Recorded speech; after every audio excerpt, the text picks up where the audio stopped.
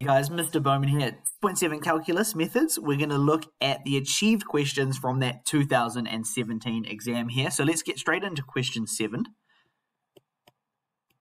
And our question is, a function is given by fx equals x to the power of 5 plus 3x squared minus 7x plus 2. And our question asks us to find the gradient when x is equal to positive 1. So we've been given the original function. What we're looking to do is we're going to find the gradient function. We can then substitute to evaluate what the gradient is at that particular point. So we'll start this by writing down our original equation. So that's x to the power of 5 plus 3x squared minus 7x plus 2. We now need to differentiate that function to find the gradient function.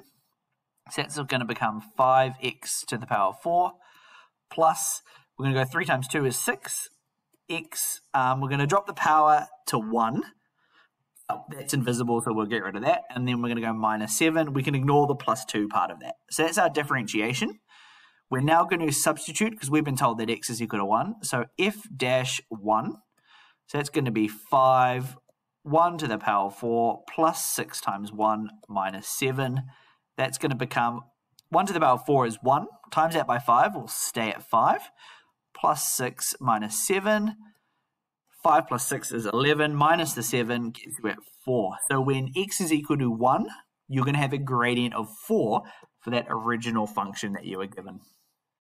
Okay, we're now on to question 8, and this is a fairly common achieved question where they're given us a graph and we're going to sketch the original function or the original function. So let's get that down. Question number 8.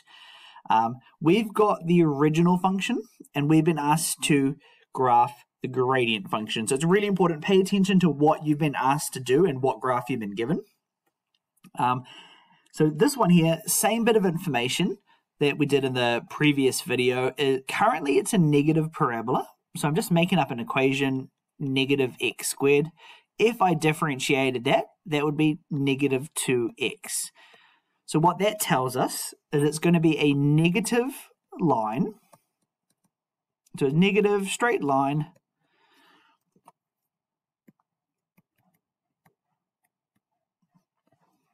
there we go, negative and a straight line. The next bit of information, well, on this graph, can we see any information about the gradients? And whenever you see a turning point, you know something about the gradient.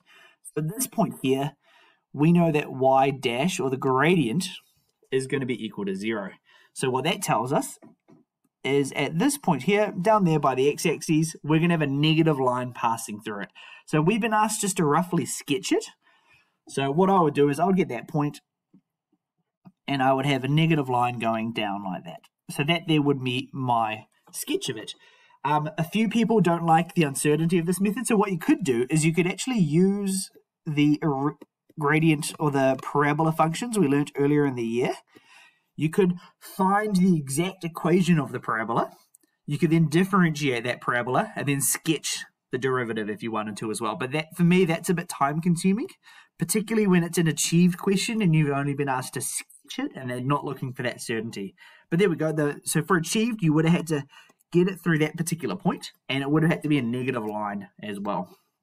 Okay, we're now on question number 9 and the gradient graph. So we've got the gradient function is being represented by that equation and the original function goes through that point 1, 3. Find the original equation of this. So our starting point, let's write down the gradient function that we were given. So that there is equal to 6x squared minus 2x plus 4. When you're trying to find the original function, you must integrate. So we're going to go fx, and we're going to integrate by going the coefficient divided by the power plus 1, and then x power plus 1. We're now going to do the same for the next expression, coefficient divided by power plus 1, and then x power plus 1, plus 4x plus c. The last two bits being a bit easier, looking nicer. We're now going to simplify. So 6 divided by 3 is 2. So it's going to be 2x cubed minus x squared plus 4x plus c. So that there's our derivative. Also, we had our derivative. We've now got our original function. The annoying part is we've got the plus c. So we're going to need to substitute another point to find out what that is. Luckily, we were told 1, 3 is a point on this graph, and that tells us an x and a y value. So we know x is equal to 1, we know y is equal to 3.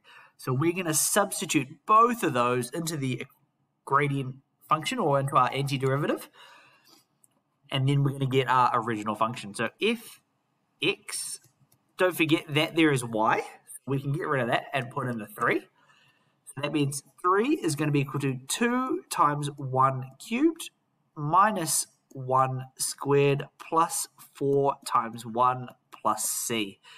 We're now going to evaluate everything. So 3 is going to be equal to, so 1 cubed is 1 times 2 stays at 2. 1 squared is minus 1 plus 4 plus c. 2 minus 1 is 1 plus 4 gets us to 5. So that means 3 is going to be equal to 5 plus c. We're then going to go minus 5 minus 5. C will result in a negative 2 value. We're then going to put that together into our final function. So that c is now going to be put back into the gradient function, which we differentiated to find that original function or the antiderivative. So that means if x is going to be equal to 2x cubed minus x squared plus 4x minus 2. So that c is gone from the integration, and the 2 is, or negative 2 is now in. So thanks so much for watching this video, guys. These were the 2017 Achieve questions. Hopefully you found this video helpful.